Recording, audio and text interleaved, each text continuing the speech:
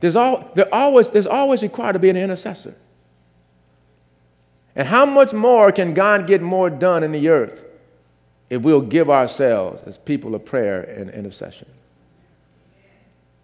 It doesn't happen because we're smarter. We got more education. There's a place for that. It doesn't happen because we have better technology. There's a place for that. See, you need to understand that we're living in a hostile environment. Satan, the god of this world, is out to steal, kill, and destroy, to undermine what God wants to do in and through us and through the body collectively. But God has our blind spots. We're going to read it in a moment in Romans. Go to Romans chapter 8 now.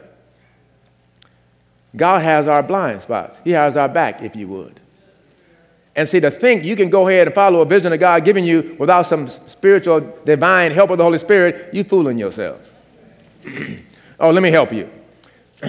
How many men and women, just the ones you read about and know about publicly, men of God in particular, even men that may not be purport to be ministers of God, the gospel, maybe politicians, have excelled to high heights, and yet at the top of their career or their accomplishment, fall in flaming fire.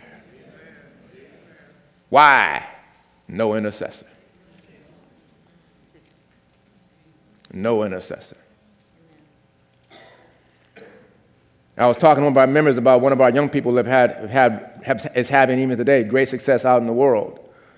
And they told me something that went on with them, and I said, you talk to their parents and make sure they have somebody praying for them on a regular basis. They're not because they can sing really well. There's a God purpose in that. And if they don't make sure they got intercessor, that what I just said can happen to them too. Don't you ever think you out there on your own doing good by yourself. Don't you ever think that. You need somebody praying for you. And not just for you, but we reap what we sow. You yourself to pray for others. When I heard that, I said, no. They're too valuable to the kingdom. No, God wants to do more. Because you come from a good church and your mom and daddy love God, you can need more than that. You need power in your life.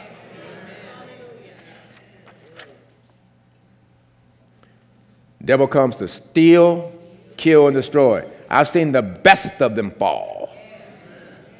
And they don't have to fall if you got help. Say, I got help.